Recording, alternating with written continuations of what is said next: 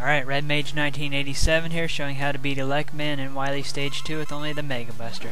Shoot him right off the bat, jump over him, run to the left, shoot him again. Never shoot more than one shot, otherwise he'll jump at you.